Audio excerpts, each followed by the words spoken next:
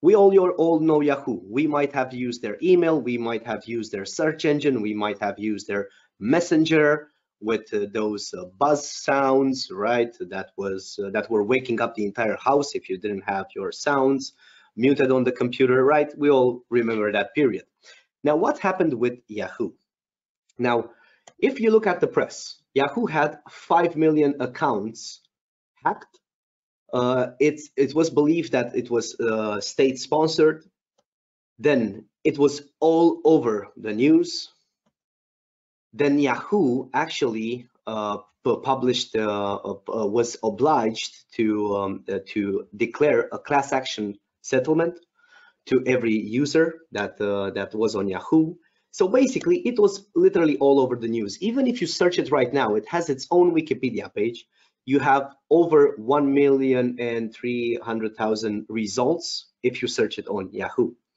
But let's actually go and dissolve this attack and see exactly what happened in this attack.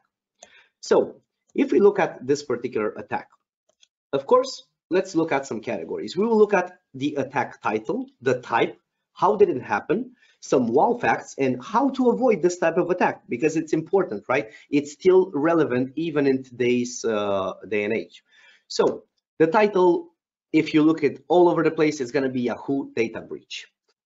It was spear phishing. Basically, if we look at what spear phishing is, this is basically a phishing campaign that is not targeted to everybody. It's not like I'm putting something out there and I'm waiting to see what happens here. No, it's actually targeted to a specific person or group that will include usually the information that you want to know. And of course, initially, in order to do the spear phishing, you need to do a bit of social engineering. But in this particular case for spear phishing, and why it's not considered social engineering, is you just do reconnaissance, which is also the initial part of social engineering. And then if you cannot do a spear phishing, then you move on to social engineering and you try to get the information in a different way. So again, this is a type of phishing campaign that targets a specific person or group, often will include known information of the interest of the target, and the target has a connection to something that is an interest of the attacker. Okay, so let's see, how did this happen? So there was a Latvian hacker that gained access to the Yahoo user database. And when he did this, he basically gained access to the account management tool and to the database of users.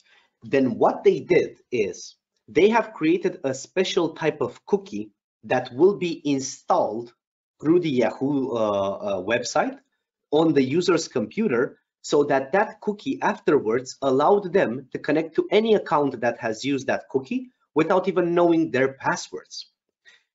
Now that's a bit strange, right? I also felt a bit worried because I also had a Yahoo account. Luckily, it was passive for a long time. I had no relevant data in there, so I just ignored it. But yeah, if I were to be a regular user of Yahoo, I would be freaking out when I've seen this report. Now let's look at some wall facts. Yahoo did not report this breach until September 2016, and almost 1 year from then, actually 1 year and plus from that angle, Yahoo actually affirmed that all 3 billion users of theirs were affected by this particular hack.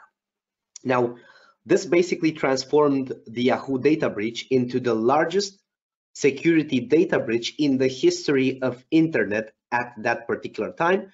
And that's basically why it ended up on our list. Otherwise, we wouldn't have talked about it. By the way, I'm sorry, I'm recovering from a cold, so if my voice goes a bit weird, I'm sorry for that. Okay, so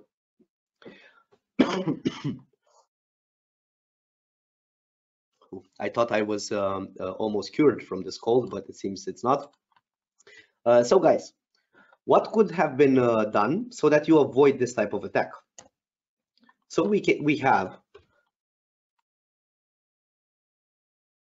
aggressive email security and also phishing awareness training. Now, if you are a company that sells email, you should actually have all your employees very well prepared to face off any type of phishing attack, even if it's on their personal email, even if it's on their work email.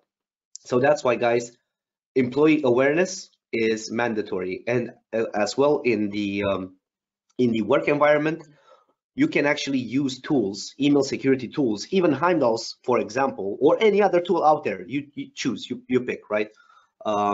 You can use those tools to literally block all incoming email aside of approved addresses, right? So if your users are not, let's say, in sales or something like that, you can actually just open them up to email addresses that they need. This basically will end up in you being more secured.